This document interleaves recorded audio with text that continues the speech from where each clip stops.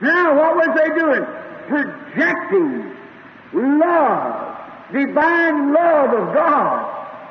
And sovereign grace will have to act in its place. You see? What happened? God said to Moses, tell them to stand still. They love me, and I'll show you what my grace is. Just stand still now. Don't be excited. Every footstep of the righteous man is ordered of the Lord. No matter what comes or goes, God orders it.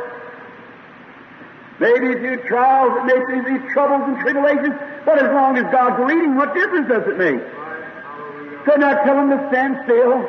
They love me, and they are projecting to me by proving that they believe me. They step out on my word, and they believe it, and now they're at the end of the road.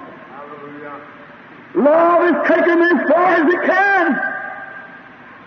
So now I will project to them. They projected love to me. I'll project my divine grace and power to them. But tell them they're at the end, they can't do no more. But they still love me. And they believe me.